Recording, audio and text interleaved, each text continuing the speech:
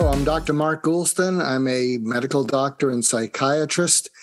And what I'm most known for is books that I've written. One of them is called Just Listen. It became the top book on listening in the world. Recently, a site called Most Recommended Books named it as the fourth best communication skills book of all time out of 15 books. But what I'm most proud of, and not as widely known, but I would like to be, is that while I was practicing as a psychiatrist, one of my focuses was suicide prevention. And in 30 years, none of my patients died by suicide. Dr. Mark Goulston, welcome to the Make It podcast. So glad to be here. Thank you. Anytime. And to give this audience a deeper sense of your accomplishments and who you are, to contextualize it a little bit more, I'm going to read from a bio. And as I always say, this is the internet. So feel free to amend to this reading if you find that anything is inaccurate. Dr. Mark Goulston is a Marshall Goldsmith 100 Coaches member and coaches entrepreneurs, CEOs, chairs, and managing directors to become the best version of themselves. He is also an international keynote speaker, helping audiences do the same.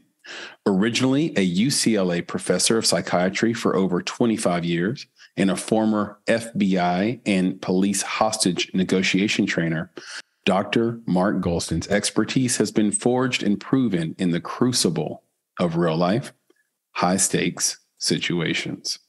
He is the author or co-author of 9 books, with his book, Just Listen, being translated into 28 languages. He is the host of the highly rated podcast, My Wake Up Call. Great podcast, by the way. Listen to it for sure. And the host of Out of Our Minds and In Your Space on Twitter Spaces, which is a mashup for creatives and thinkers. Mark is also on the power list of the top 200 biggest voices in leadership to watch for in 2022. Dr. Goulston, I'd love to start this conversation. Could be a challenging first question, I'll say that, but I do want to start at the beginning with you and ask, who is Dr. Ed Schneidman? And what does he mean to you? Dr. Ed Schneidman was a pioneer in the study and practice of suicide prevention. He was at UCLA, and he co-founded the suicide prevention centers in Washington and Los Angeles. And he was one of my supervisors and then a mentor. And one of my focuses in my practice, as I mentioned, was suicide prevention, and he was one of my main referral sources. So frequently what would happen is he would be asked to do a consultation up on the inpatient wards when someone needed to be discharged who was still suicidal, but not acutely suicidal. In those days, you could be in the hospital for a month or 6 weeks. It's much different now. And he would sometimes be asked to meet with a young man or a young woman who was still suicidal, but not acutely, and you can't keep them there forever. So he would meet with them, and he would call me or page me, and it was always the same call. He'd say, "Mark, this is Ed. I'm here with this handsome young man. I'm here with this lovely young woman. They're in a lot of pain, Mark. You could help them. See them." And then he'd put them on the phone, and then they could be discharged because someone needed to follow up with them. And some of these patients, the inpatient psychiatrists didn't want to see as outpatients because they made them nervous. And one of the greatest discoveries, which was a fortunate accident in my career, is following my training, I was supposed to go into a fellowship, and the fellowship fell through at the last minute. And so I thought, well, maybe I'll just go out and see if anybody shows up, see if I can have a practice. And I had this referral source, Dr. Schneidman. And why it was a fortunate accident is because since I was in practice, when I would meet with highly depressed or anxious or suicidal patients, I learned to listen into their eyes and what their eyes were screaming out at me, not their voices, but their eyes were, "You're checking boxes and I'm running out of time." Mm. Checking boxes meaning, you follow a protocol. And I feel badly for today's mental health practitioners because they're all checking boxes. Sometimes they're typing on their electronic record keeping to make sure that they get the right code, the right diagnosis, the right whatever. But when they looked at me that way, I had the option of letting go of the boxes and seeing where their eyes took me. Yeah. And I learned to listen into people's eyes. And what I'm trying to teach the world, because we are in a mental health crisis, if there's anyone that you're worried about in your life, if you look into their eyes, and one of the things that Dr. Schneidman taught me is to look into people's eyes and say, what hurts? What hurts most? What's the hurt that doesn't seem to end? Yeah. What's the hurt that sometimes makes you want to do destructive things to make it go away? Now, you don't rattle them off. You're listening in a conversation.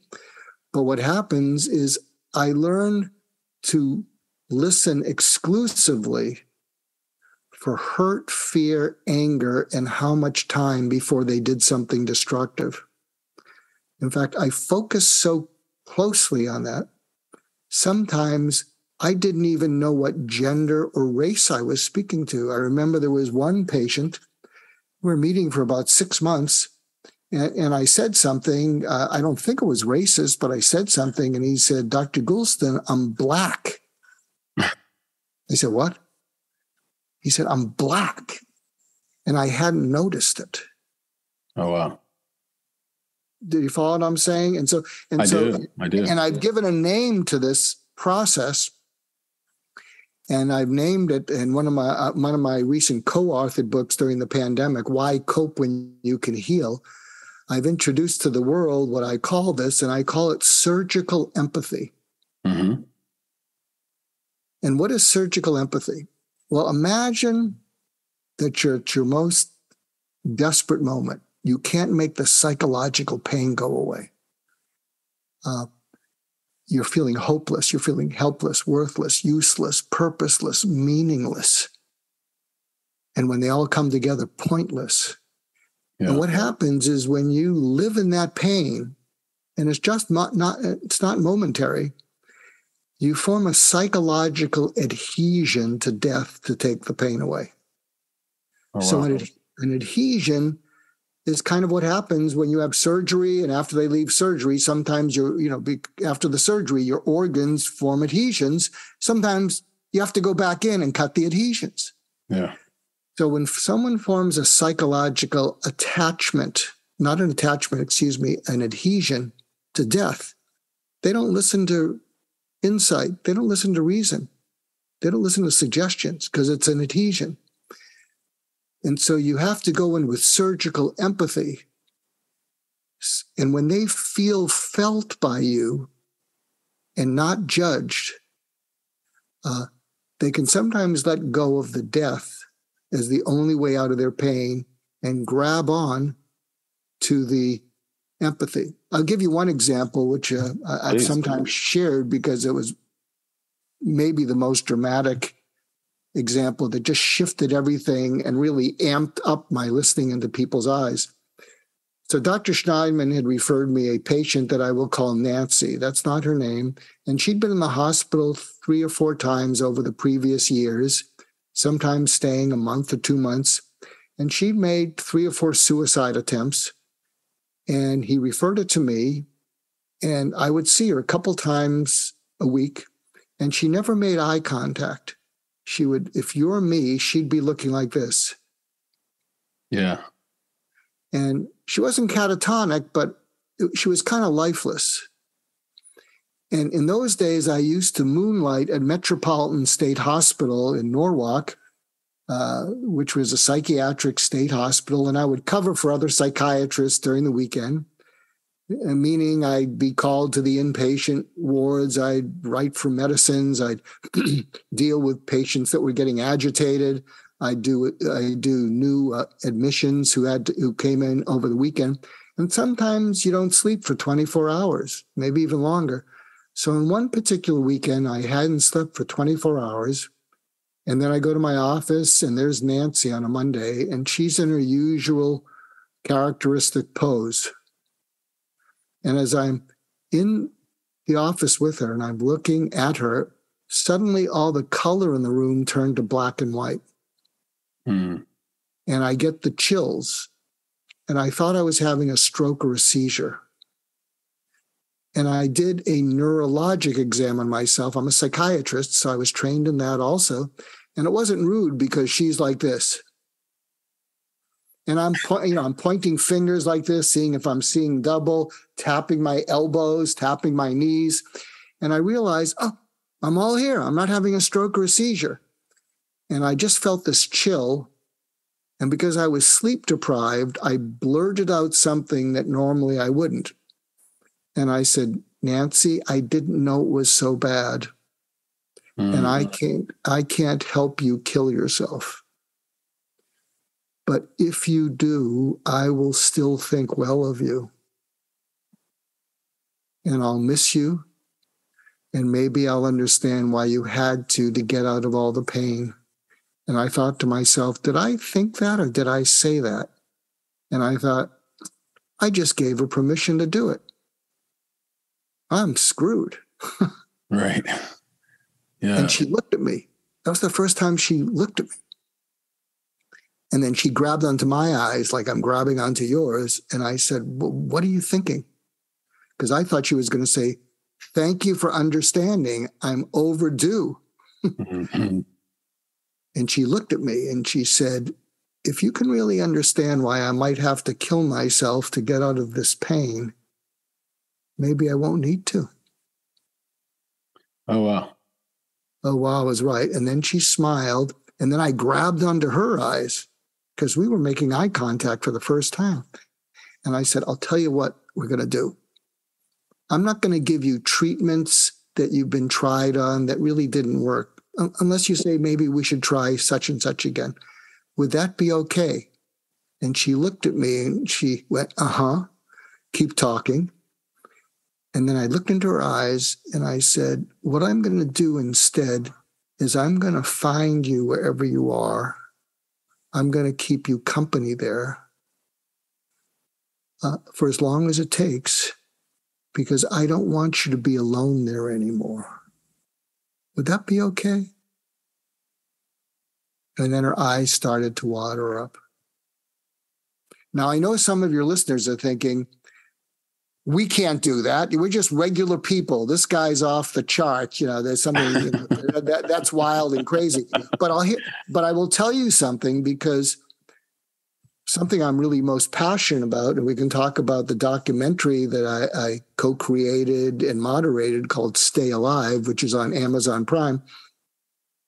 Here are 4 prompts that you can use if you're worried about someone you love, especially a teenager.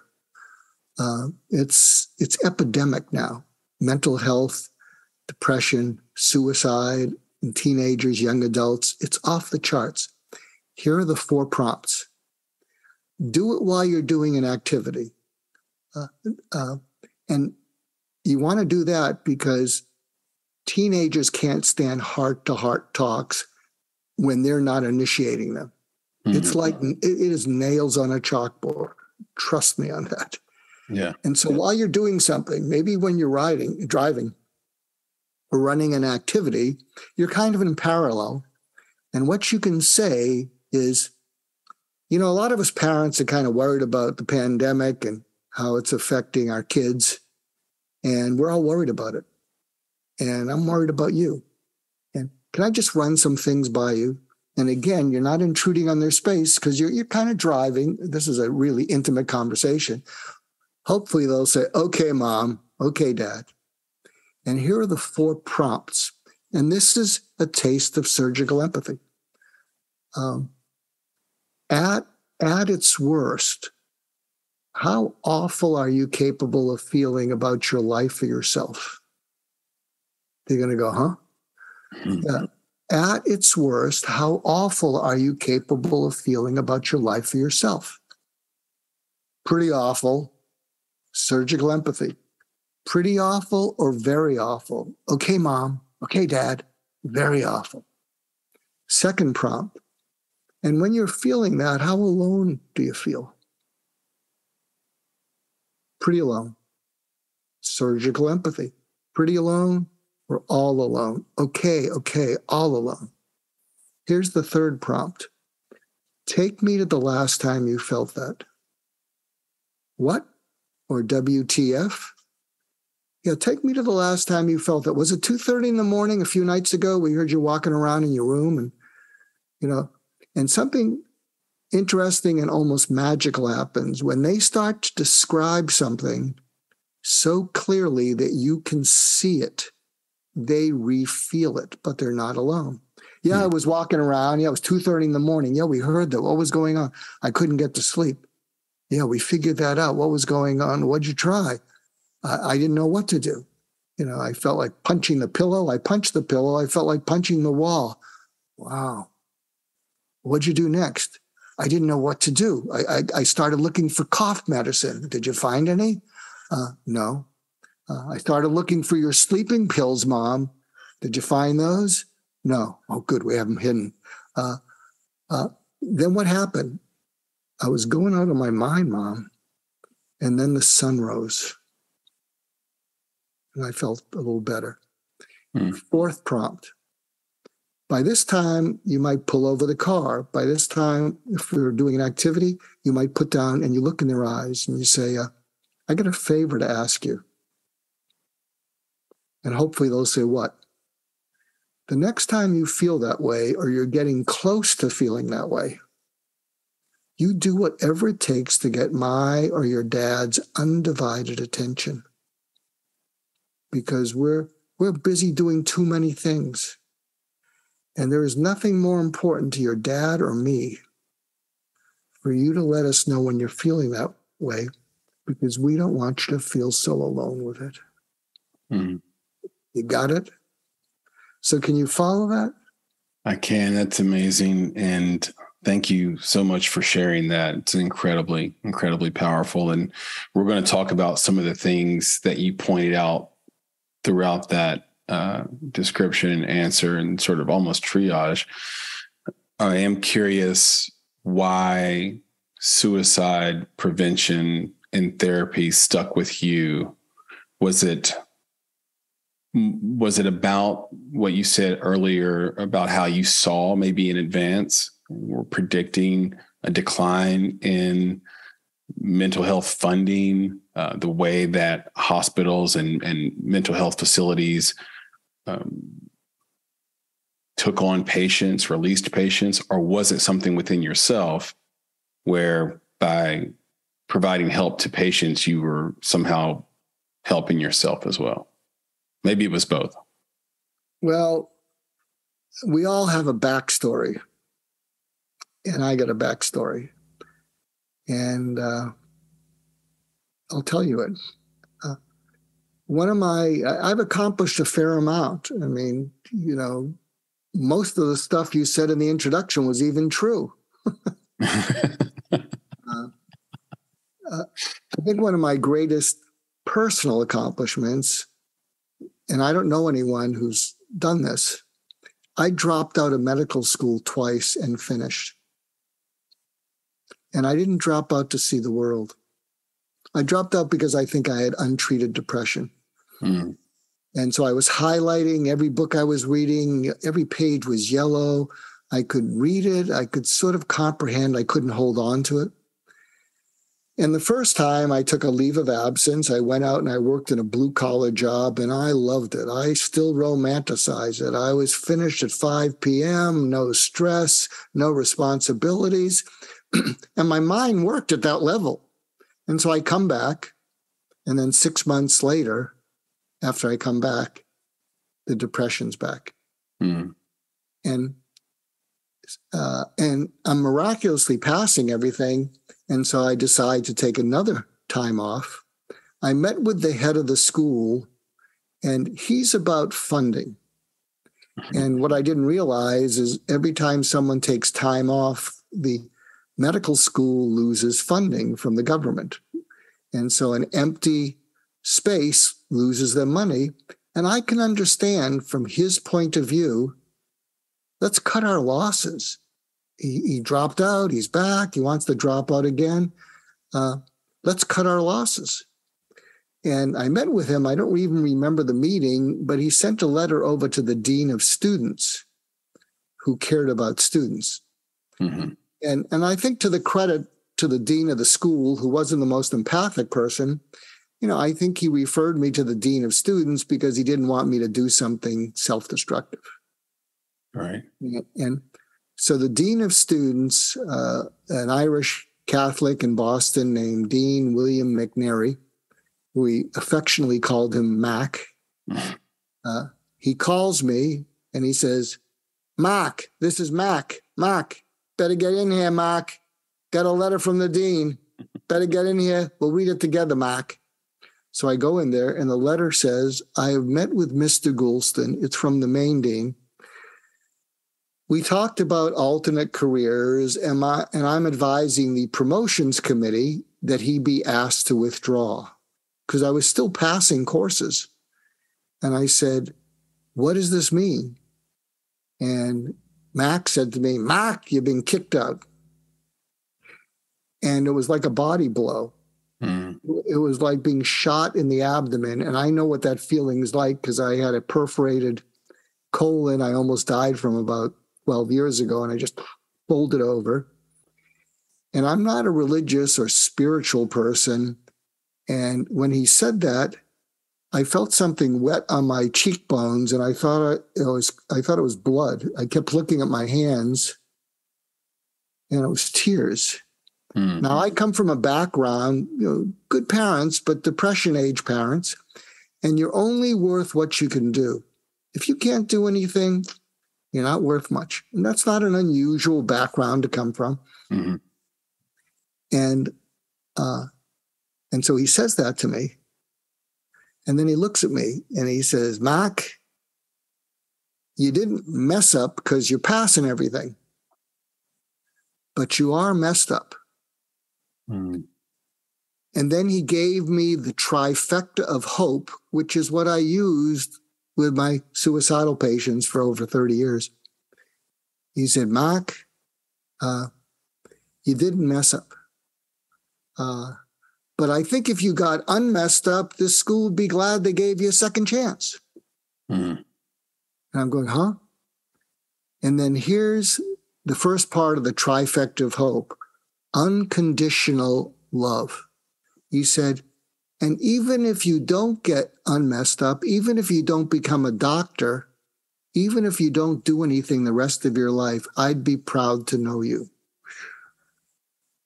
Because you have something in you that we don't grade, but the world needs it.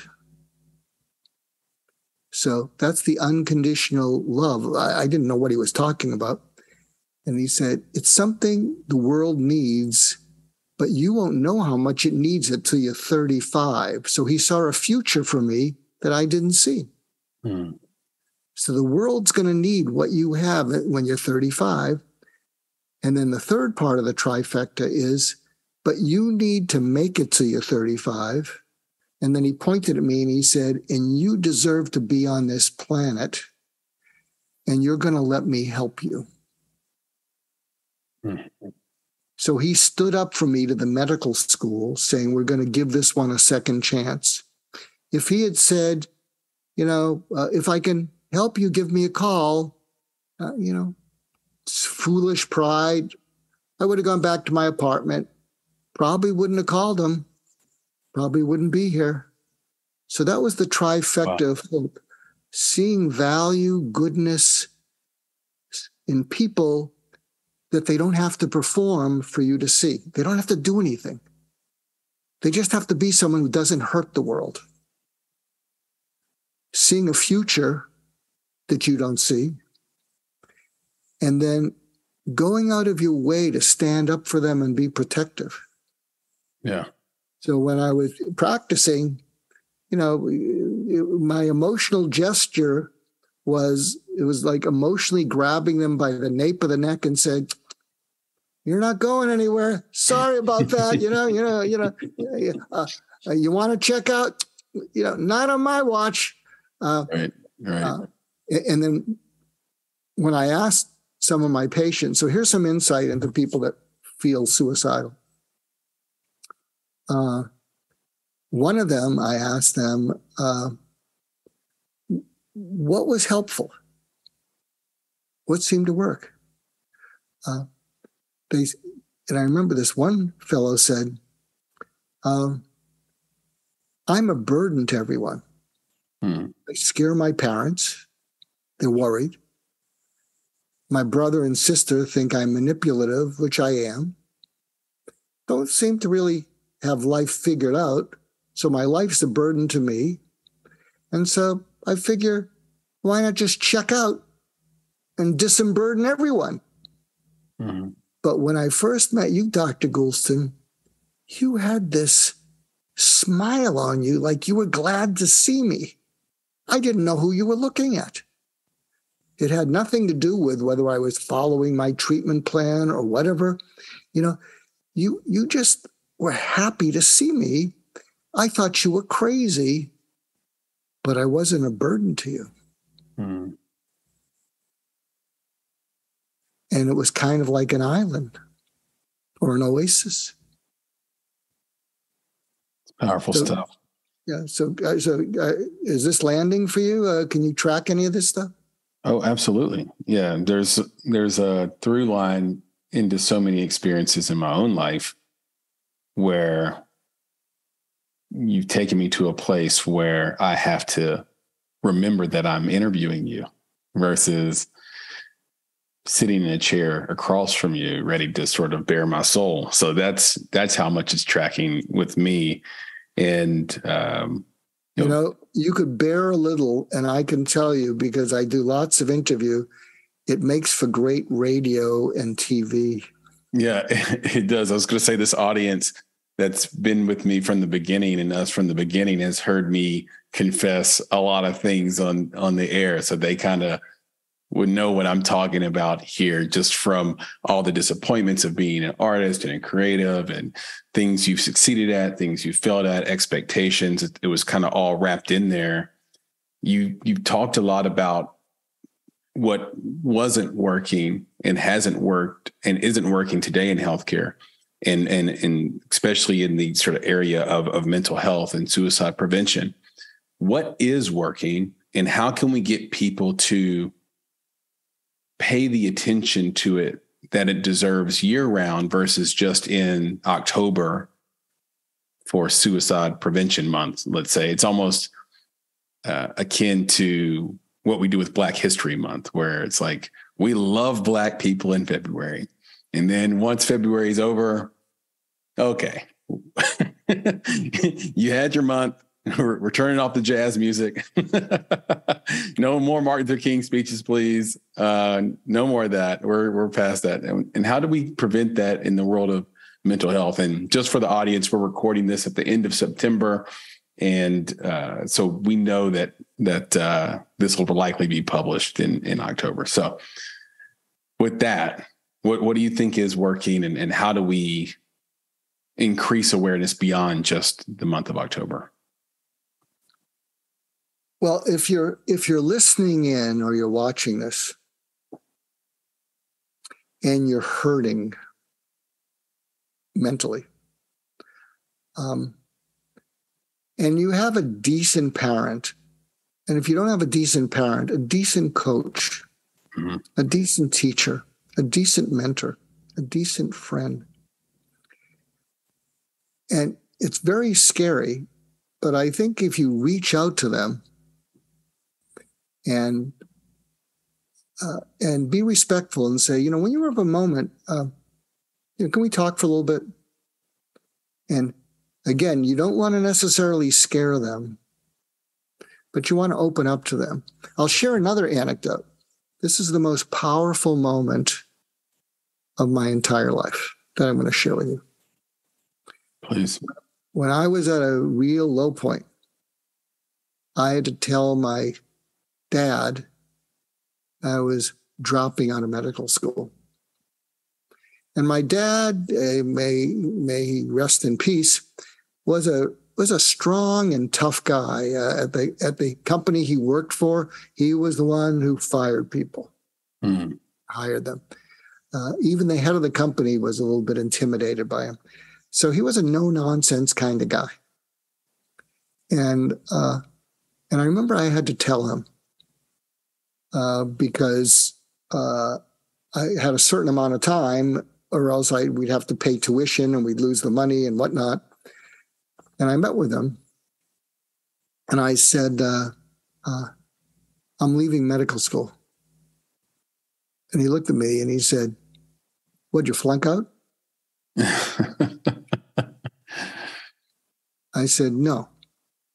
He said, "Wait, I'm not getting this. You didn't flunk out and you're leaving medical school?" "Yeah." "Why?" "Well, I'm, reading stuff and I'm not holding on to it. And I'm just not holding on to it." And he said, "You're passing everything?" "Yeah." He said, "Well, you're passing everything, so you're good enough for them." And then I said a few more words, and he started drilling me. And then he said, "So you'll get a tutor. You're passing everything. You'll get through it. You'll get a tutor who will help you with the different topics." And he was so strong. And he was a good guy, but as I said, depression age, life wasn't easy for him. So he's talking, and I'm looking down like this, and I'm thinking, if I go back, something bad's going to happen. Mm-hmm. Not bad to anyone else. And I remember he said something. "So we're agreed. You're going to stay in and you're going to get tutors." And then imagine looking into the eyes of someone who intimidated you. And I looked into his eyes and I said, "You don't seem to get it. I'm afraid." And I just stared at him. And tears came down my cheeks, and I just stared at him. And he looked at me.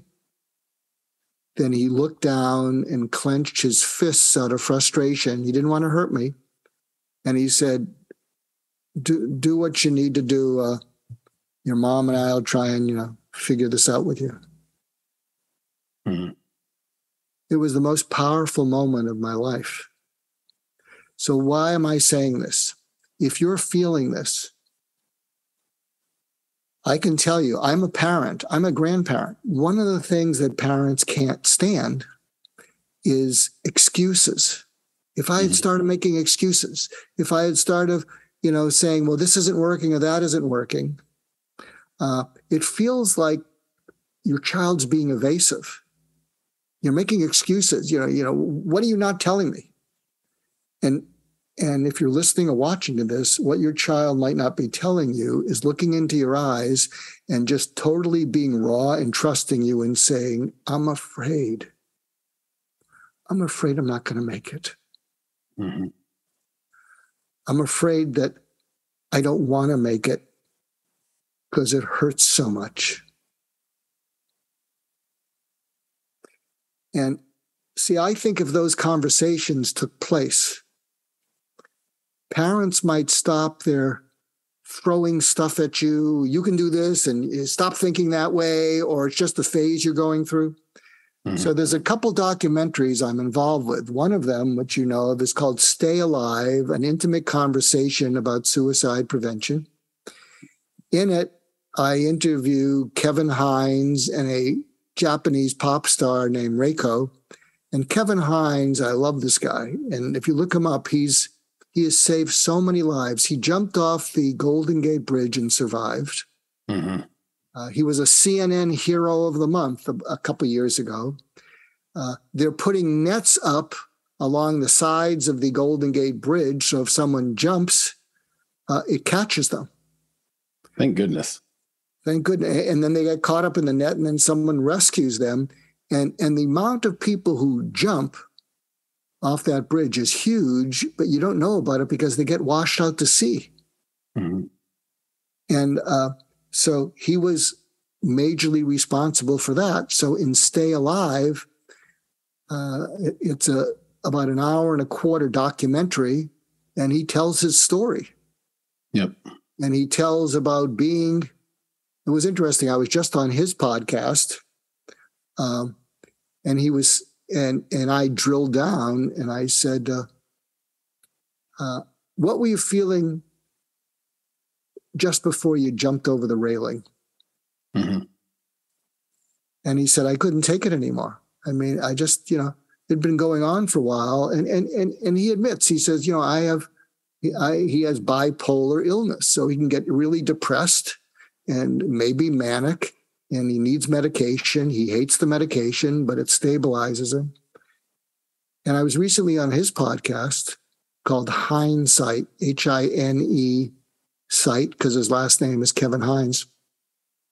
Mm-hmm. And he said, I would have just liked one person to stop me and talk to me. And he said, one person did that before I jumped over the rails, but I think it was someone, a tourist, and the tourist said, can you take my picture?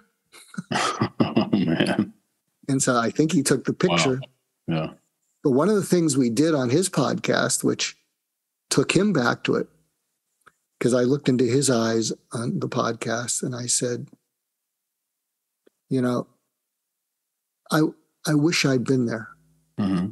Because if I was there, I would have said, let's sit down. Let's sit down on the ground with our backs to the railing and tell me what's going on. One of the other elements of surgical empathy is something that I learned from one of the COO of the Marines in the 1990s, and he was the first CEO of the U.S. Intrepid aircraft carrier on the Hudson. And one of the things he used to do, because we worked on a transition program for returning Marines, and he introduced me to the 5 realies.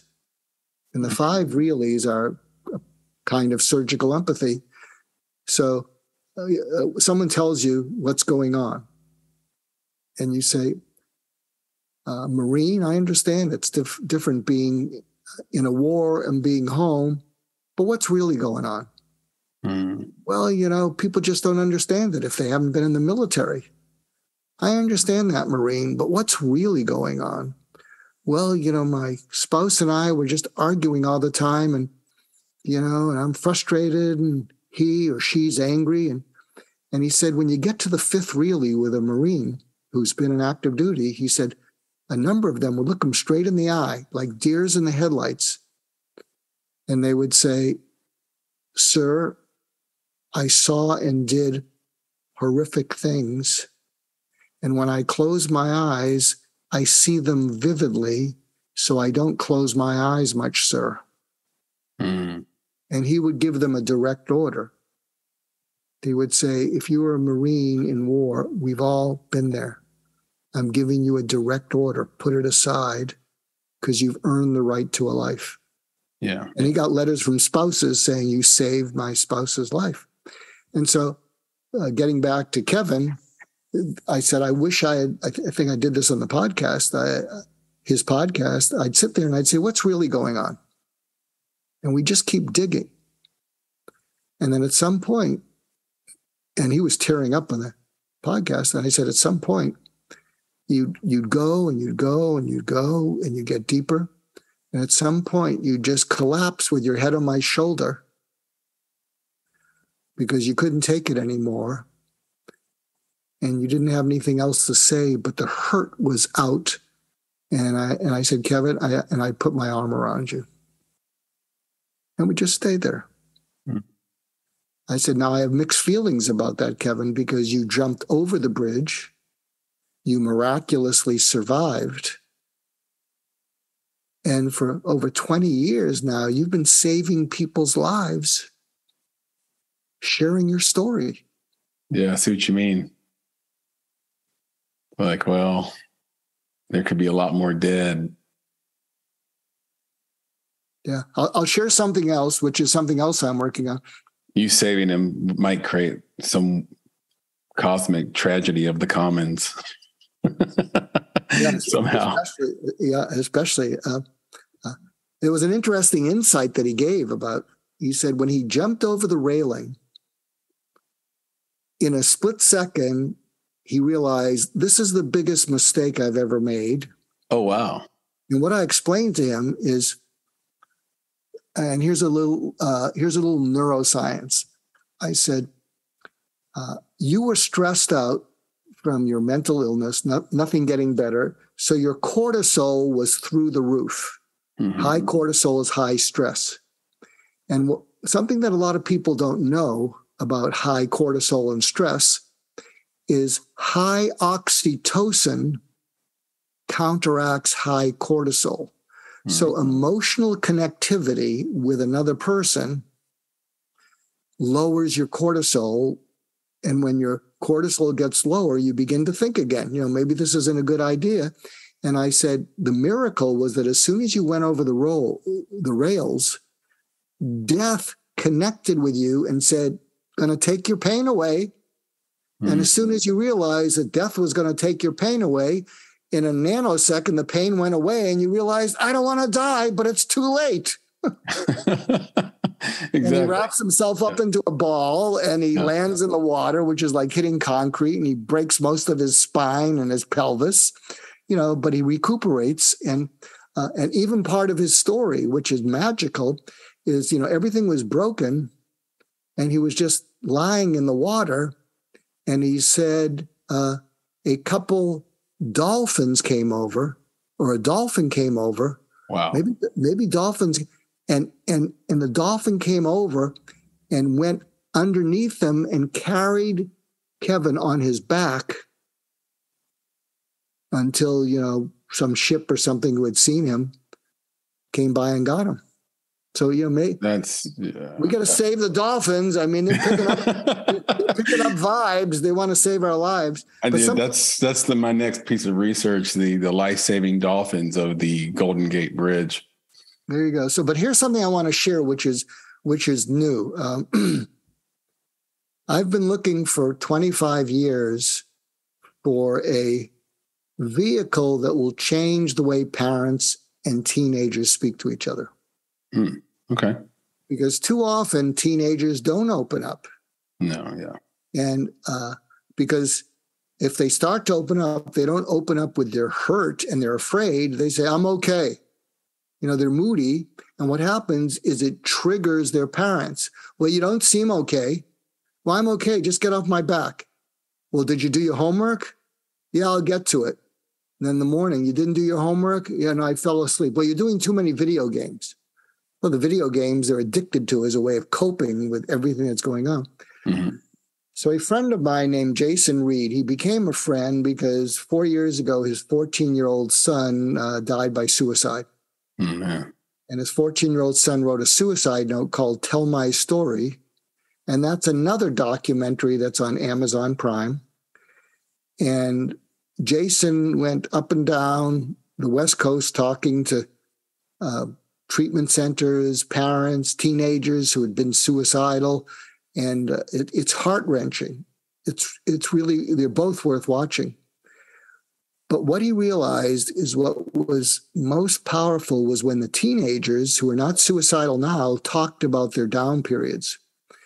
So he has created a documentary called What I Wish My Parents Knew. Mm-hmm. And he just interviews 10 teenagers who are so likable, who are doing okay, who are doing well now, but he says, talk about that down period. So it's just these 10 teenagers. And what happens is they open up about their down periods. Mm-hmm. They open up about never telling anyone. They open up about not wanting to burden their parents. And it's brilliant because the teenagers are diverse. There's a young white girl. There's a black gay man. There's a black female athlete. There's a competitive tennis player. There's a Latina. And when I've shown, and it's not going to be on Netflix or YouTube. Mm-hmm. And the reason for that is the cyber bullies would kill these kids. They'd come in and say, well, maybe you should have killed yourself. Right. So it's only going to be shown in high school and junior high auditoriums for parents. That's and it's a 45-minute documentary.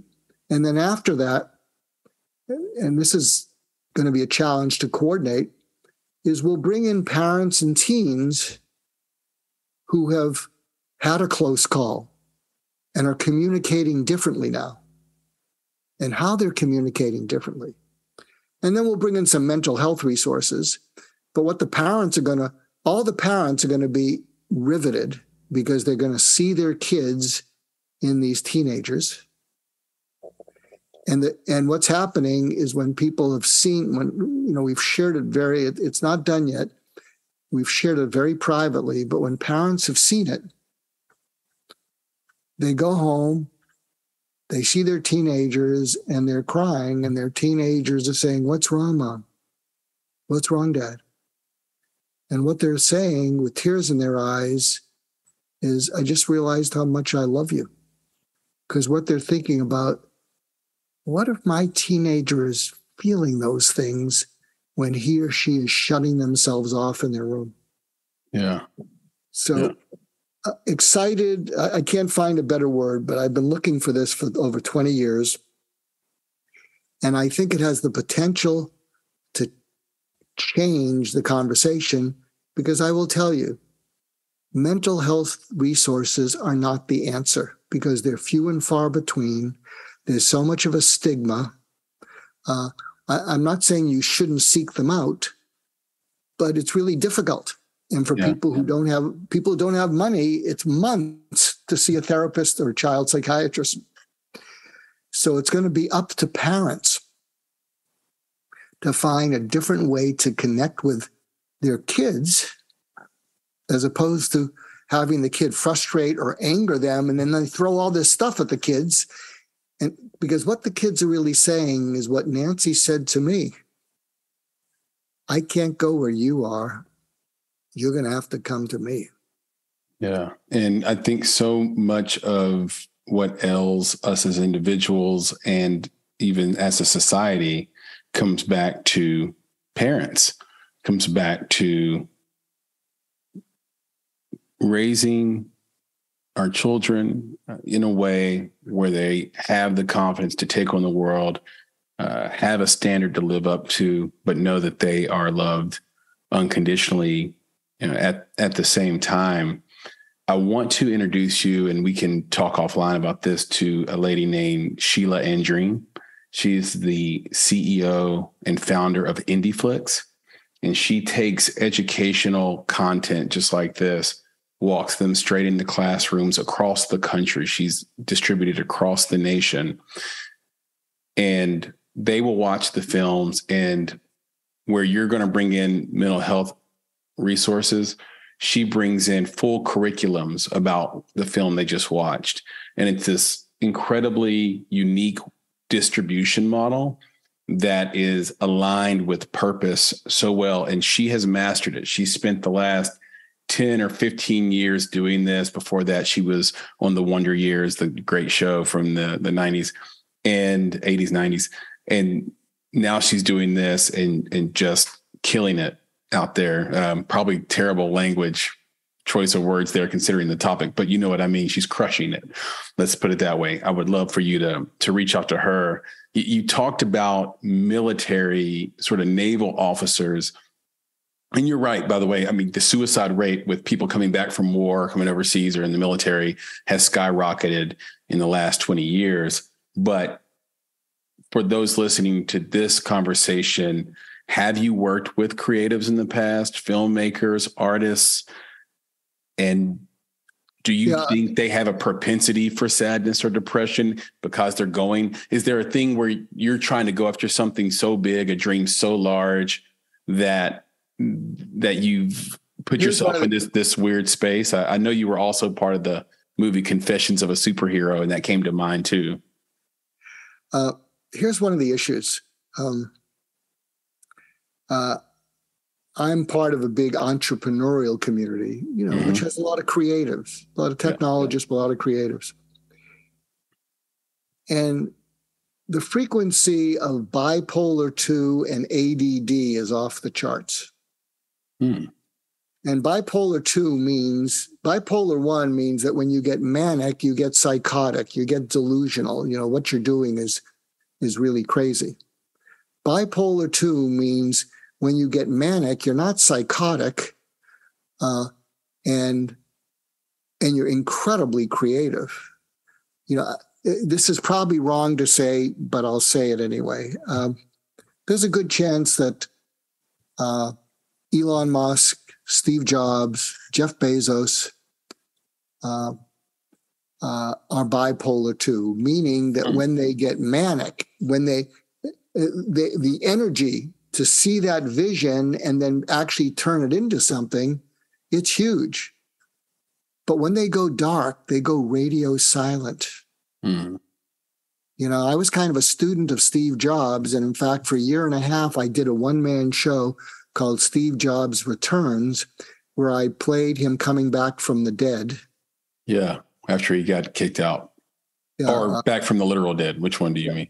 No, back from the literal dead. So I came back and I played him from coming back to Apple until the introduction of the iPhone. And there's video clips of me doing it.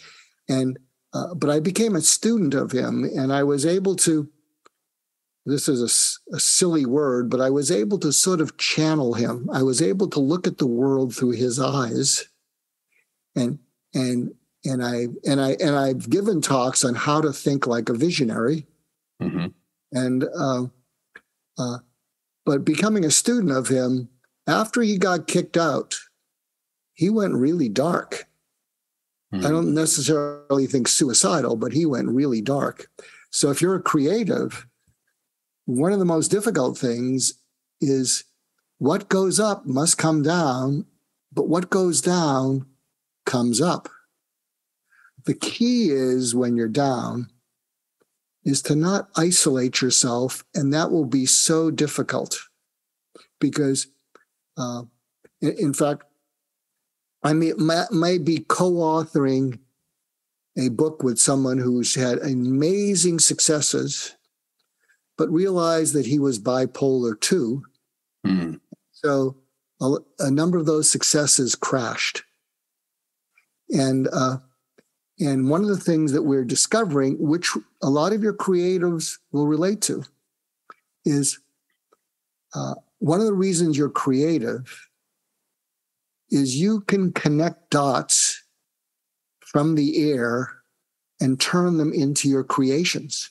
You may not even know where they come from, but you can connect dots like the way blobs of mercury connect to each other. It's like ding, ding, ding, ding, ding, ding. Wow. And it's an amazing feeling. But when you're on the down curve, what a lot of creatives and people who are bipolar 2 think are the dots aren't connecting. I don't think they're ever going to connect again. I've been on a fool's errand thinking that this would work and I could do this. And the other naysayers who've been telling me, why don't you just get a job? Maybe they're right. And the feeling of utter humiliation and feeling alone with it is devastating. And that's the time when you least want to reach out to people because you're feeling all that. It's a time when you need to reach out to other people. And 3 and 4 that you mentioned are incredibly accurate. Mm-hmm. And in fact, I would be open. I'm at a later stage of my life. I'm in my mid-70s. You look great. Thank you. I have a health issue which is going to shorten my life. Hopefully not by that much, but everything I do has to matter. I don't have time to waste. And I could see a group. I could see, maybe you would pull it together. Maybe your friend would film it, of creatives where what they talk about is, well, talk about when the dots connected. Whoa, we came up with this and it was so great. And then it crashed. Right. Talk about when you couldn't make the dots connect. And talk about when you thought they'd never connect again. Mm-hmm. And talk about when you felt really foolish. And all the non-creatives. I'll tell you, if you are a creative, write this down. So this is uplifting. Writing right now. Yeah, and you'll laugh it up, and you'll laugh at it. When people say no to you, it doesn't mean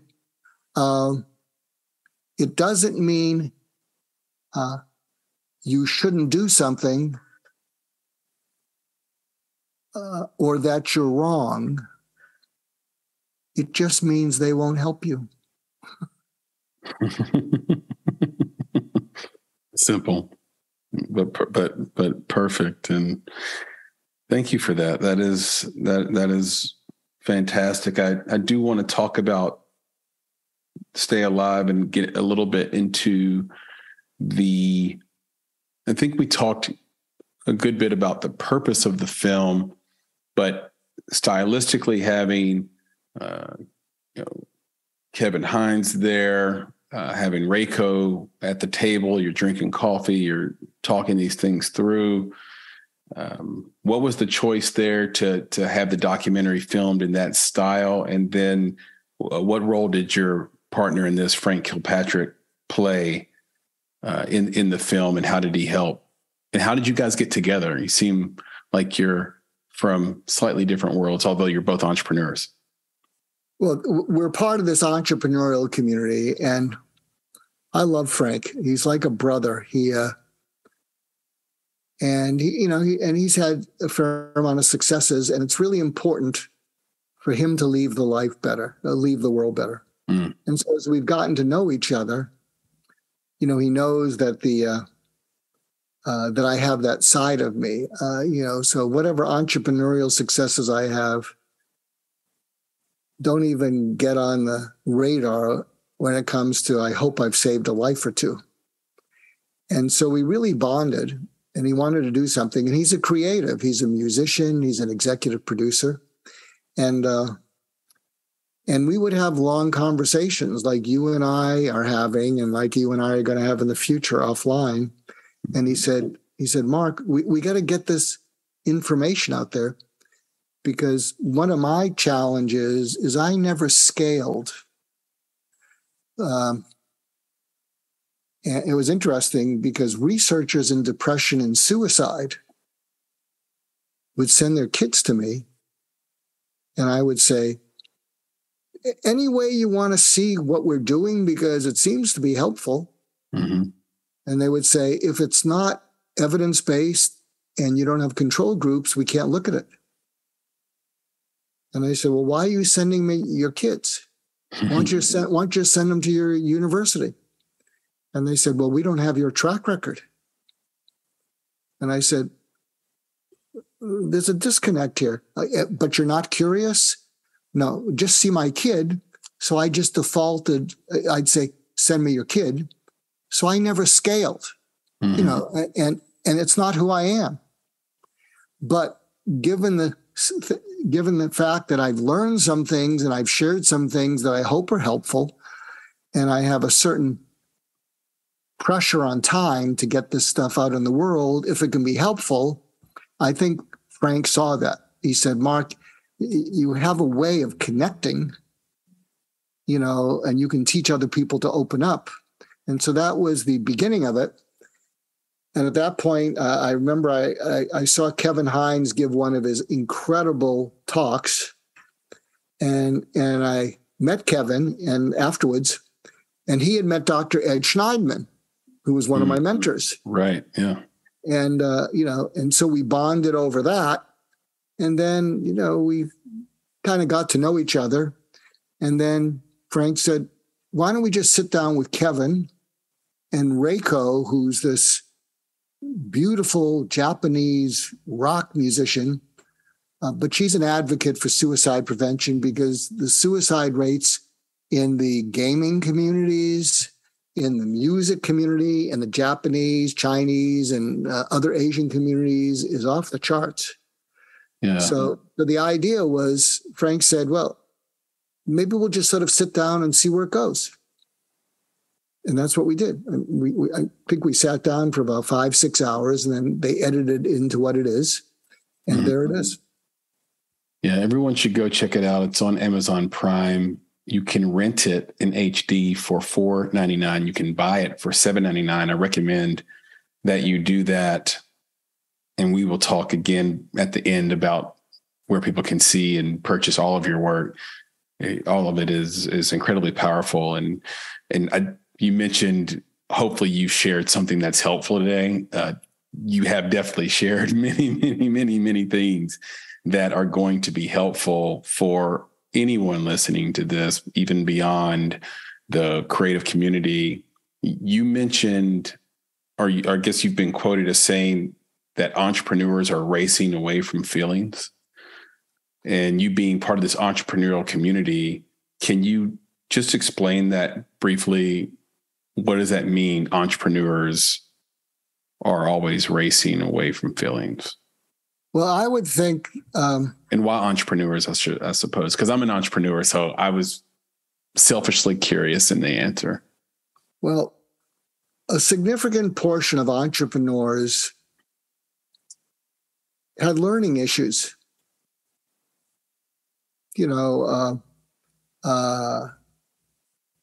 What's his name from Virgin? Richard Branson, learning issues. Branson. Yeah.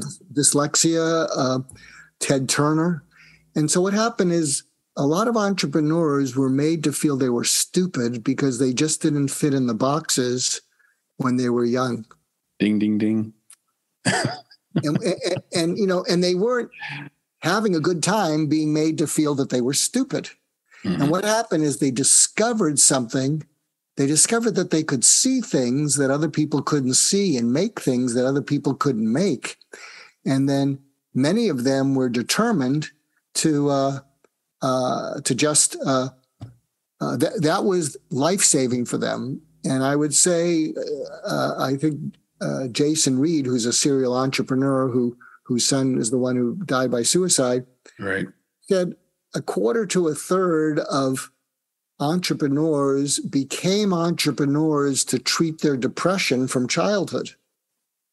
They were depressed because they just didn't fit in. And so they're racing into that as a way to help their entrepreneurial spirit. But something else they're racing away from. And if you're listening in, I have a podcast called My Wake Up Call. Mm-hmm. And a whole range of interesting people from Larry King to Norman Lear to Jordan Peterson to recently I interviewed Nolen Bushnell. He was the he founded Atari, Chuck E. Cheese, and he was Steve Jobs' first boss at Atari.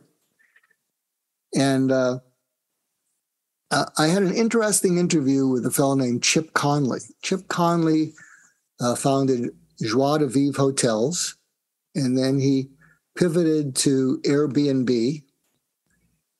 And then he reached a point in his life, and this is all in the podcast, My Wake Up Call, Chip Connelly. And he reached a point where he said, I'm addicted to achievement, and it doesn't make me happy. In fact, there was a point where 5 of his friends died by suicide. Wow. He was depressed and suicidal, had all the money he needed, And he realized he was addicted to achievement, and that's all he knew, but it didn't make him happy. He hated not achieving, but achieving didn't make him happy. So he pivoted, and he has something called the Modern Elder Academy, which has these amazing retreats for people. I think the youngest you can be is 40-ish, 45 and older, but it's for people who maybe were successful and life is empty. So I have this money, but I'm unhappy. I'm not close to anyone. So it was interesting. On the podcast, he's talking about this. And then I brought up something to him, which he didn't really note, but then he thought about it and wrote about at Modern Elder Academy. I said, Chip, you might have something called the syndrome of disavowed yearning. Write that down. Mm-hmm. The syndrome of disavowed yearning. And he said, what does that mean? I said, what it means is when you were young, when we were in the womb, we were all whole. Mm-hmm. WHOLE. Our wish was our mom's command, and hopefully if she wasn't on drugs or whatever, we were hungry, she fed us. We're cold, it's warm, it's warm in the uterus there. But when we pop out in the world, and I think one of the reasons we cry so loudly is we go from being the master of the universe inside our mom to totally helpless and powerless, and we can't even communicate what we need. So we're screaming, wait a minute, I want to go back into the womb. And what I said is there is a deep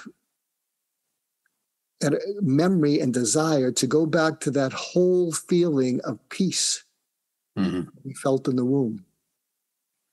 But if we had rough childhoods, if we're told we're stupid, if one of our parents has a drug problem, if our parents are divorced, if our parents are angry, what happens is we're not getting what we need to feel whole from the world. And if we disavow needing it, if we say to ourselves, I don't need it because look what I did. I'm a mini entrepreneur. I just made something and I'm selling it to the kids around me. This is cool. And so what happened is we convinced ourselves we didn't need to feel whole and peaceful and free from depression and free from anxiety and just free from feeling psychologically unsafe like most people feel in their jobs. So we convinced ourselves, I don't need it because I can make stuff. Right. But what happens is if making stuff doesn't bring you happiness, then what do you do? And a lot of entrepreneurs are not good at emotionally connecting.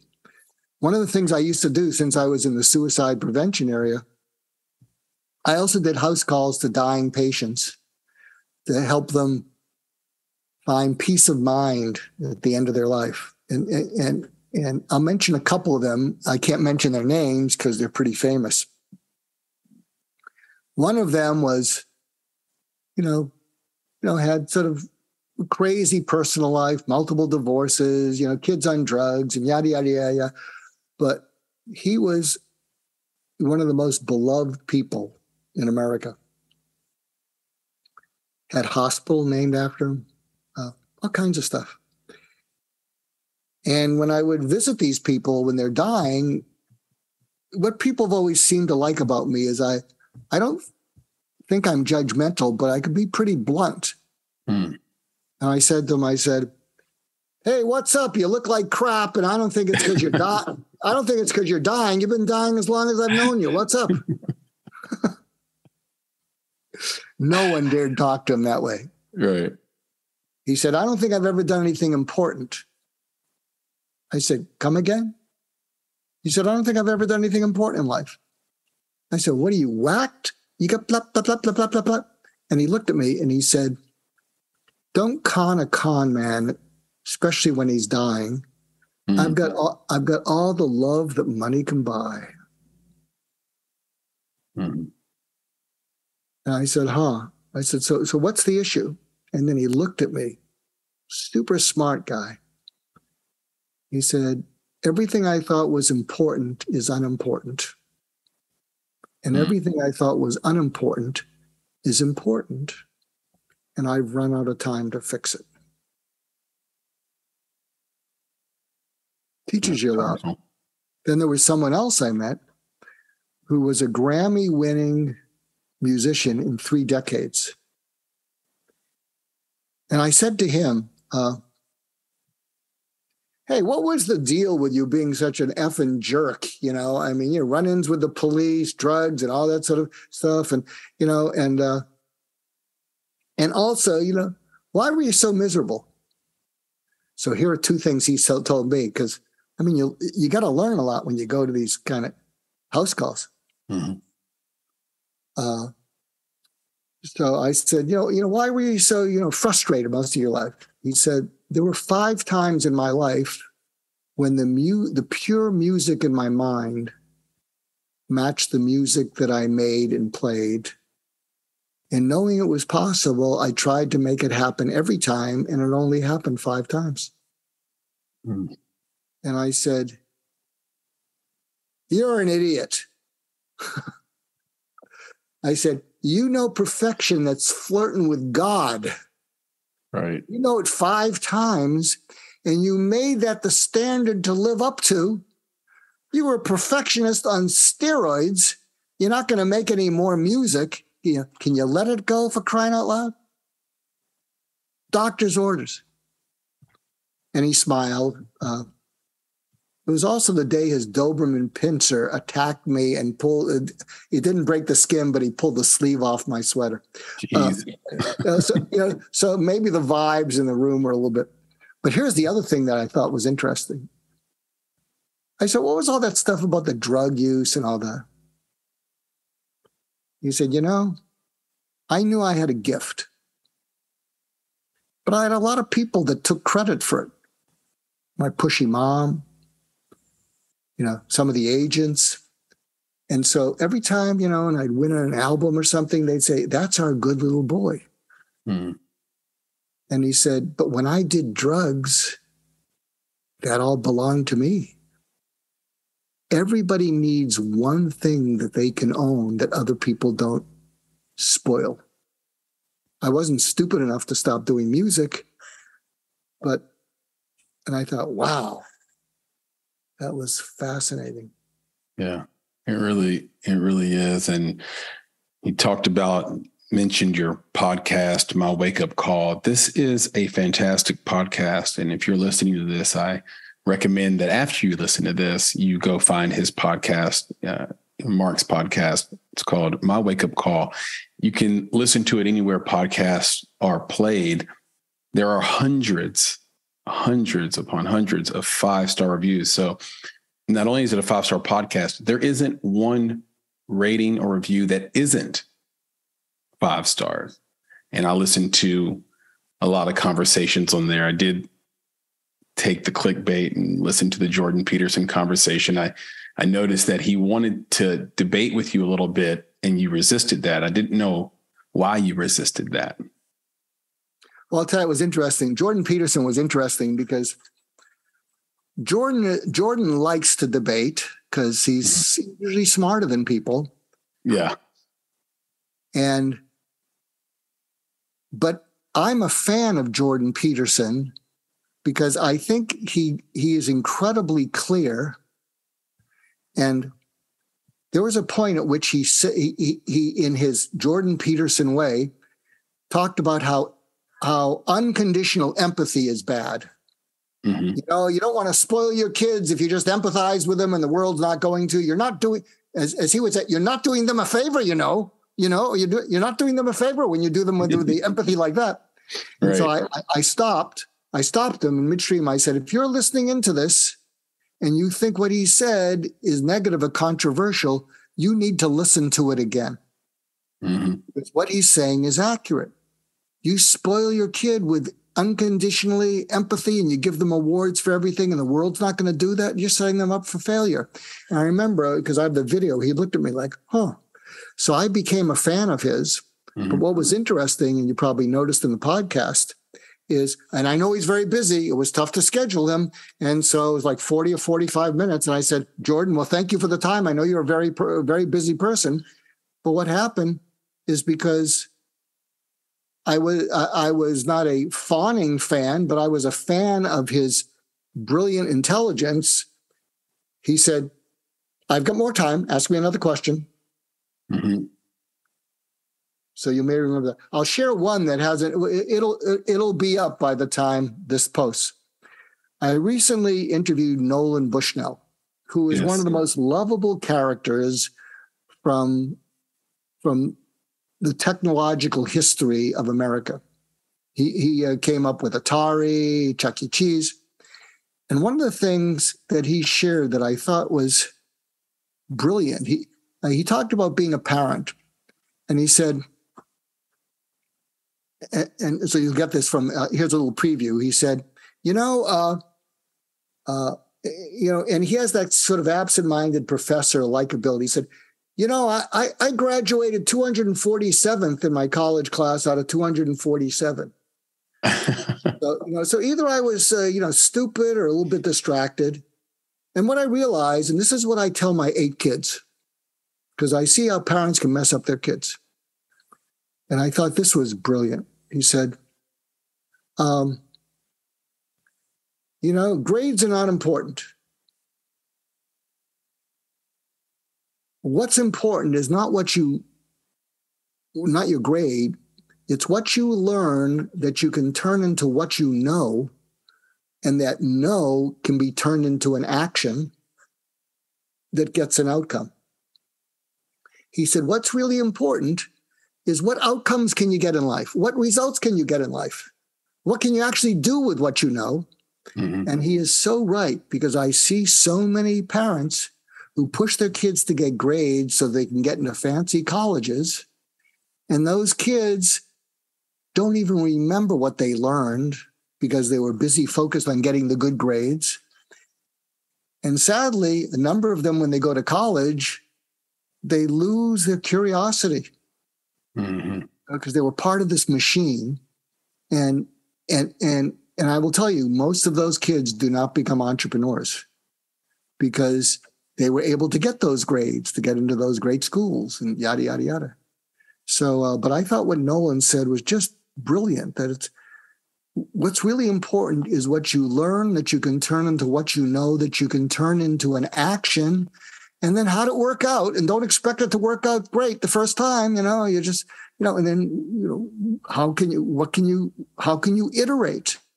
Yes. And that was brilliant. I think it's very apropos for this audience. And one of our former guests comes to mind, Lee Abrams, who developed the sort of modern radio format. Mm-hmm. And when he started, no one was calling him a genius. He had very few options. It was, make it in radio in Florida or not, and just sort of whittle away. And he dug in 2 feet deep, had these incredible outcomes. And then people started calling him a genius. It's like, oh, he's a genius. And then no one called him that before. He didn't earn that in school. And so I think a lot of times you earn those accolades through your output and through sort of, like you said, or like what Nolen said, what you know, turn it into an outcome. I do want to say you talked about Jordan Peterson being busy and having limited time. I know you are busy and have limited time. You have been so wonderful. I have just a few more questions if you're good, and we'll good. We'll call this a conversation. I reserve this for time, and there's also a tip I want to give. Mm-hmm. Dealing with setbacks and rejection. So, but you can ask me questions, or I can just go into that. I will ask you a question, and I will put a note for tips because I think there'll be a space for that, for sure. And I want to come into this. You'll probably get the lead in here and understand where this is coming from, but I'm wondering, how do you talk to assholes? How do you talk to crazy? Well, there's more to the lead-in than you know. So here is marketing 101. A friend of mine named Tony Baxter, he helped design Disney Paris and Disney Tokyo. Mm-hmm. And he introduced the concept to me, mental real estate. And I said, what is mental real estate? He said, it's when you come up with something that's familiar, people lean into what's familiar because it's not threatening, and then you twist it in their mind, you have mental real estate. He said, Pirates of the Caribbean owns the word pirates in the minds of kids. So when kids think of pirates, they think of Pirates of the Caribbean. So Disney owns pirates. So I have a book called Talking to Crazy, which is not about mental illness. It's about how do you deal with people that drive you crazy. And I've spoken in Russia a couple times because 5 of my books are bestsellers there. And the last time I spoke, I was a main speaker with Daniel Kahneman, Nobel Prize winner, Thinking Fast. Amazing. And I said, what do you have me for? I'm just some shrink from California. They said, his book did not go viral. I said, what do you mean? So the Russian edition of Talking to Crazy is How to Talk to Assholes. It went viral across Russia. I get to Moscow, which is a very, Russians read a lot. I can understand given, I'm not getting into politics, but there's book kiosks, there's bookstores all over Moscow. And when I had time off, I'd go into the bookstore and I'd say, do you happen to have this book? And they'd say, oh, it's the man who wrote Talking to Assholes. Come over, take a picture with us. So what I'm saying is that's mental real estate. In fact, I went back to the publisher. I said, I think when it comes out in paperback, Talking to Crazy is a good title, but How to Talk to Assholes is a real winner. But, this is why we're entrepreneurs. Well, it's already in the catalog. We can't do that. I said, it'll be a bestseller if you release it in paperback as How to Talk to Assholes. But, go figure the publishing industry. Right. So, but that's what the book is about. And here's a tip about how to talk to assholes because you asked. Please. And this is a whole other story. I was part of the OJ Simpson trial. Oh. That's a whole other episode. That's another hour. Yes, it is. Well, that's a round tour. Yeah. Yeah. And, you'll have me back. You'll say, Mark, people wanted you back. Yeah. Tell us that story. But, one of the things I've discovered about all difficult people, these are the venters, the complainers, the whiners, is they all, the venters may scare us, but they all frustrate us, anger us, outrage us, and then that threatens to enrage us. And I write a regular call. I'm one of the founding Newsweek expert forum experts. So there's an article up there. I'll send you a link to it. And I said, something happens in our minds with difficult people that I call the outrage, enrage bifurcate. And what that means is when someone outrages us in their behavior, because we're outraged, that's outrageous, a part of us wants to become enraged, but we're uncomfortable with becoming enraged. So we use all our energy to suppress our enrage because we're so uncomfortable with it. And when we're off balance, they can often get the better of us. They'll go for the jugular. So here's a tip that's going to change your life. Take out a sheet of paper. I'm ready. Take out a sheet of paper, draw a line down the middle of the sheet of paper. On the left side, write down all the people that drive you crazy. All the a-holes, all the whiners, all the complainers. How big does the sheet of paper need to be? Could be an Excel spreadsheet. And no one's going to see it unless you're an idiot and you leave it out there and half your family is on that side. So you write all the people and you can, just their name puts a lump in your chest, in your throat, because they're so difficult. Yep. On the right side, put a list of all the people that really are blessings to you, that lift you up, that give you hope. And now go back to the left side and never expect them not to do something in a conversation that's not going their way. So always So don't go into the conversations with them expecting them to be nice when they're never nice when something doesn't go their way. Right. And don't be aloof, but always hold a little bit of yourself back. And then when they do whatever they do, look them directly in the eye because they're expecting you to be provoked. And pause for 2 seconds. And they're going to get nervous because they thought what would enrage you was their knockout punch. Whatever they do, you look in their eyes, pause for 2 seconds, and then you go, huh. And they're going to get nervous. And then this is what you say, and there's a whole variety of things you can say to them. You go, huh, and they're going to go, what? And they're off balance instead of you being off balance. So here's something you can say. Here's one of my favorite lines, and we'll talk about it in the OJ Simpson on another episode. Could you repeat everything you just said? Because it sounded important and my mind wandered. What? Yeah, it sounded important, but my mind wandered. I think I have to feed the parking meter. Huh?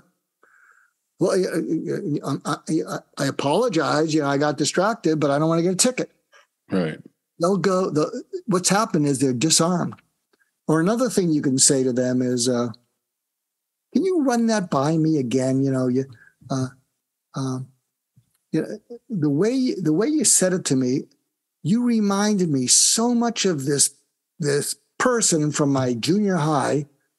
I couldn't listen to you. I mean, I was reliving it with Joey. Gee, Joey used to drive me crazy. So could you repeat that instead of in a different tone of voice? Because it seemed like it was important. Yeah. So those are just a couple kind of tips, but I love it. I love the mind wandered because you're right on the edge of living dangerously. You have someone who's an angry person, or as we've mentioned, kind of crazy or an asshole or whatever, and you tell them that, hey, my mind wandered. They could sort of take that as, it is a dismissal of what they just said, but yeah, it has the chance to make them even more angry. But I can see where they'd be so off balance they couldn't respond with the anger. Yeah, I got to share a story with you. I'm a man with many stories, so this story, please, and feel free to share the OJ trial story too. By the way, that's fine because we can always revisit. Now I have a bunch of time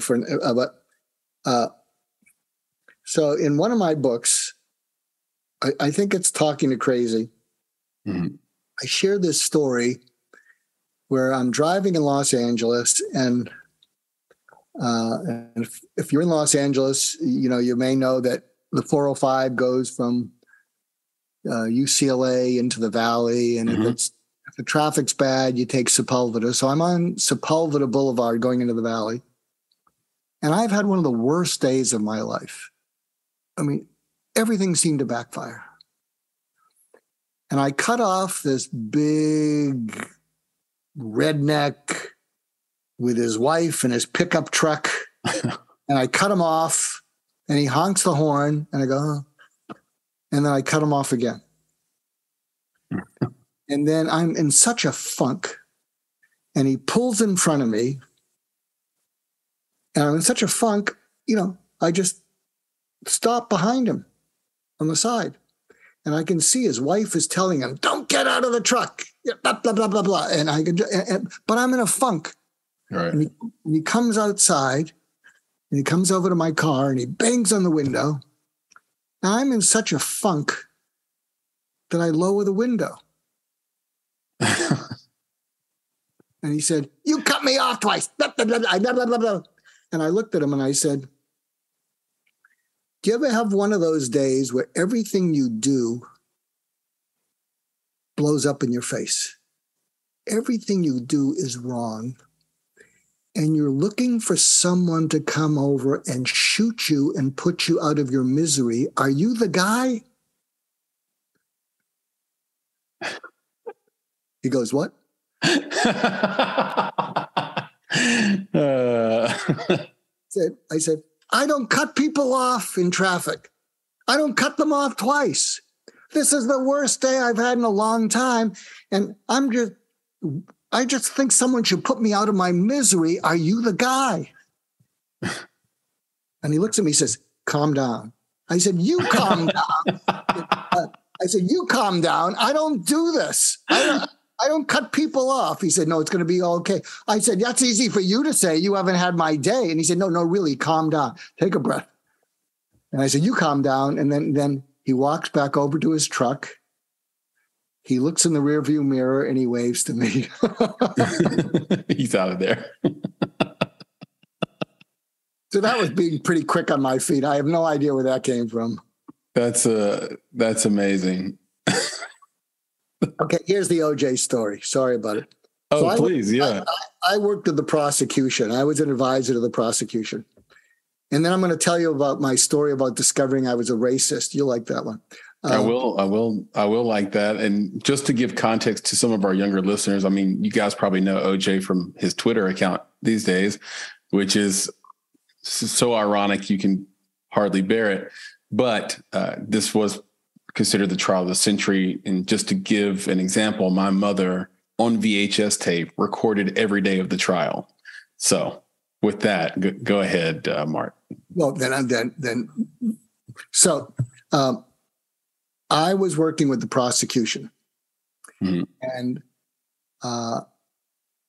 I have off the wall interventions, and actually I had met with the district attorney, Gil Garcetti, who's the father of the mayor of Los Angeles. And I sort of knew him, and I said, I don't really know much about trials, but seems to me if you're going to, get a black jury, you might want to ask people, have they ever changed their mind about the way they felt about someone? Because if they didn't change their mind about an abusive dad, they're not going to change their mind about OJ Simpson. And then ask them, what made you change your mind? Because, you need jurors, if they're black, who are capable of changing their mind about OJ Simpson and what would it take? Mm-hmm. And he went back to Marcia Clark and the other... Chris Darden. Chris Darden came in later. This was Bill Hodgman was the original. I remember Bill Hodgman, yes. Bill and I became friends. I got to reach out to him. It's been a while. And he came back and he said, we never would have thought of that ever. I mean, ever. But as soon as you said it, you can see the elephant in the room. Mm-hmm. And he said, look, if you want, come to the trial. Might be interesting. And, when your schedule allows, come to the, And so, I was in the courtroom probably 20 times. Mm-hmm. And what happened is, in the middle of the trial, there was a fellow named Detective Mark Furman. Yes. And F. Lee Bailey in open court accused me of medicating, drugging, doing something to him, because during the cross-examination in the middle of the trial, Detective Furman came off as like a RoboCop. I mean, he came off as this, strong, handsome, white dude, and F. Lee Bailey wasn't able to break him in the middle of the trial. So I got subpoenaed to appear, and I didn't do anything. What I would do is I'd come in and I'd have lunch with the district attorneys, and I'm someone who doesn't know how to leverage anything. I sent them probably 150 faxes. That could have been a book. Right. Never did anything with it. Here's something you might try tomorrow. In the courtroom, and so I just give them these off the wall suggestions, and they said, we're keeping you out of the planning because you just don't think like any of us, and a lot of your stuff you come up with is crazy, but some of it is crazy good. And occasionally they'd say, you might want to watch the trial tomorrow. You might notice something. And so F. Lee Bailey had accused me of somehow coaching or medicating or doing something with Detective Furman. And I get subpoenaed by Johnny Cochran. But I was in a building in 1994 that conveniently fell down in the earthquake. So my office went away and I never got the subpoena. So the subpoena couldn't find me. And then the trial went on a couple of weeks, and then, then they're on to something else. So at the end of the trial, though, there was a day when Detective Mark Furman took the Fifth Amendment, because what had come out in the trial is that he had never said that he'd said the N-word, but it turned out he said the N-word a lot. Yeah. Yeah. And that came out in these tapes that were discovered later in the trial. And so there was a day when he took the Fifth Amendment, and I didn't know he took the Fifth Amendment because I was sequestered in the top floor of the criminal courts building in Los Angeles, because if he didn't take the Fifth Amendment, they were going to pull me in and say, he says he wasn't coached. He says he wasn't such and such. And I never did anything with him. I mean, I never did anything with him. And so I didn't know he took the Fifth Amendment. And I started getting really nervous because what I realized is F. Lee Bailey was going to come and interrogate me upstairs. Mm. So I had no idea what was going on. But I have this crazy mentality where I always do something that seems so far out of my reach that I get really scared, but I never panic. I get smarter. I think I have narcolepsy. I think because I get bored by stuff, and then I'll say yes to something. Speaking in Russia, training FBI hostage negotiators. So I'm always reaching out for something to keep me alert. Mm-hmm. So what happens is I'm there in the criminal courts building, September 5th, 1995.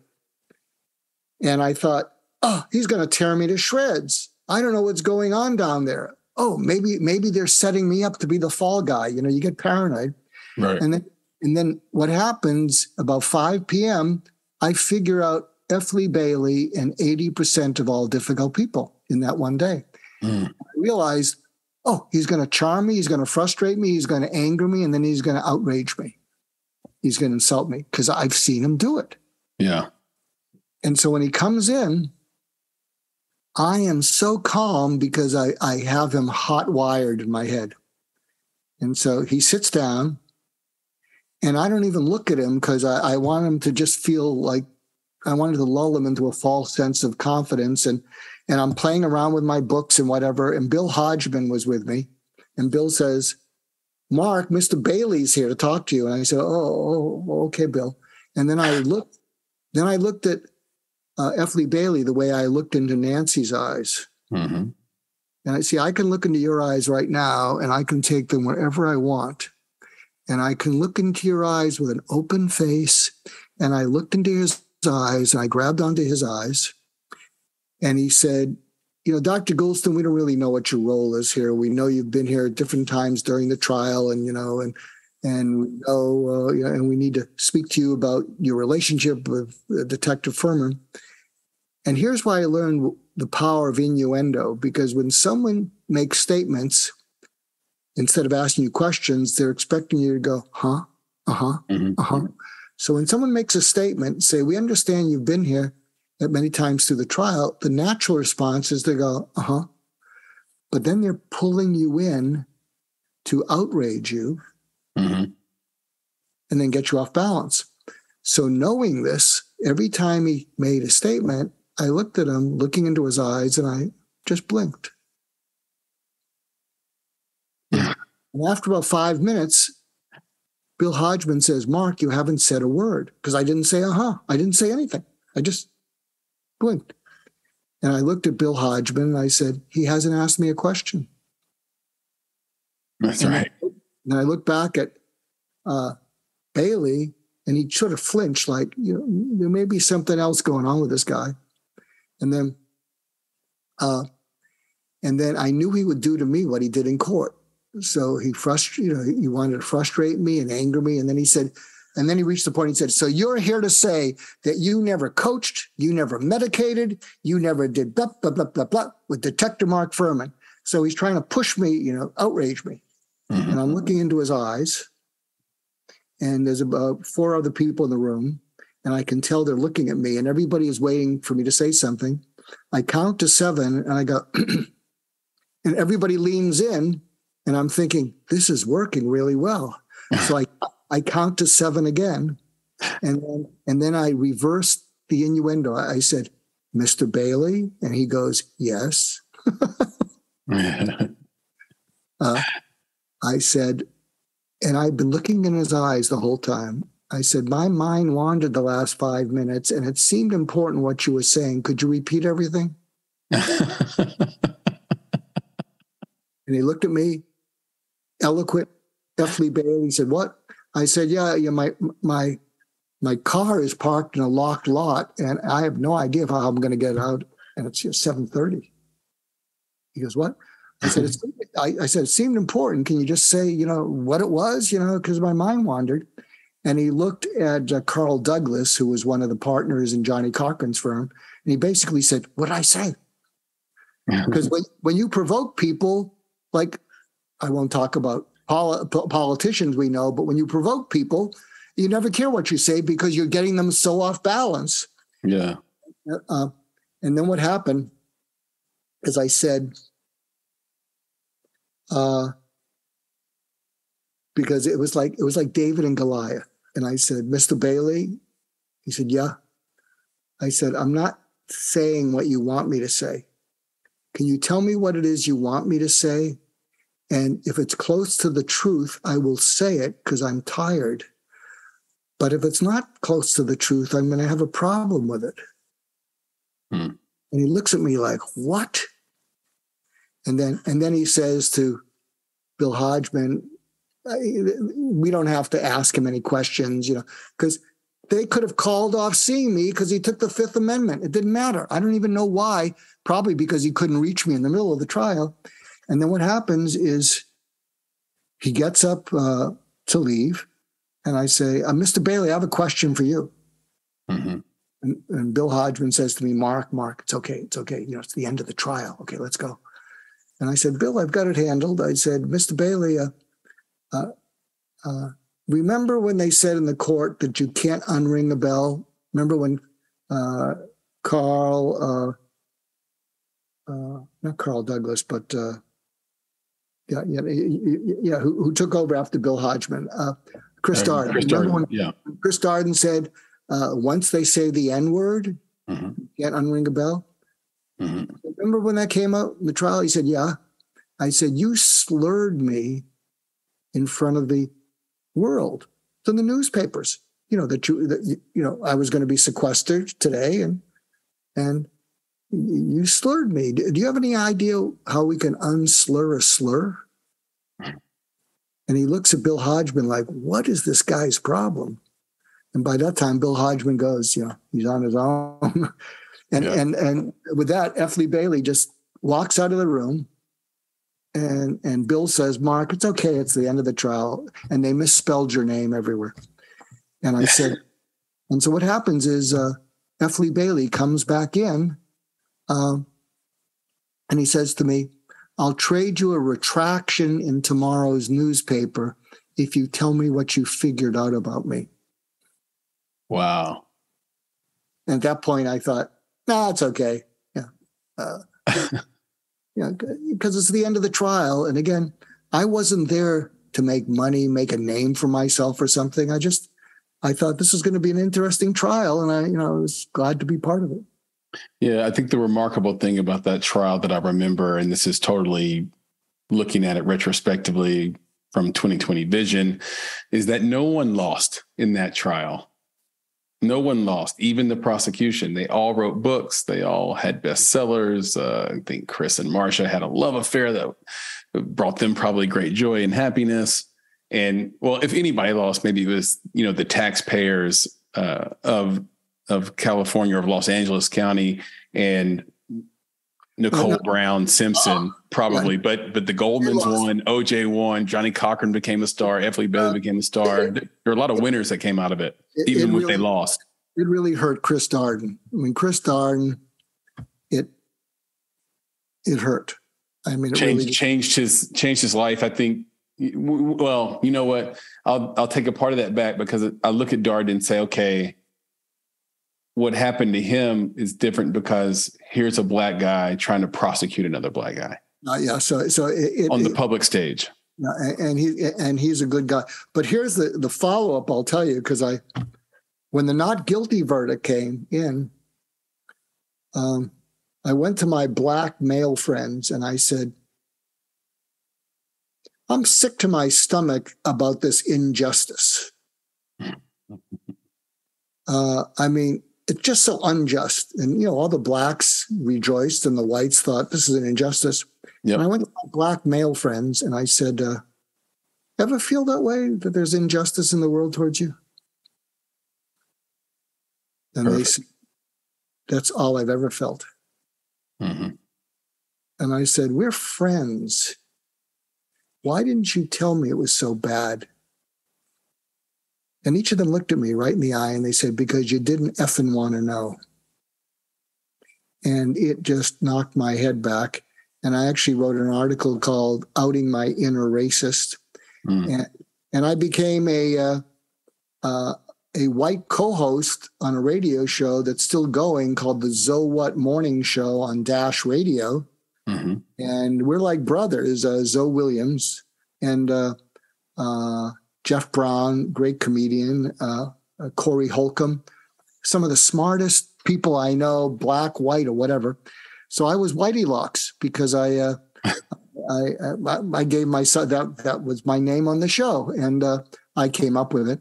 But I just felt so upset with myself for being conveniently oblivious to the pain of my black friends.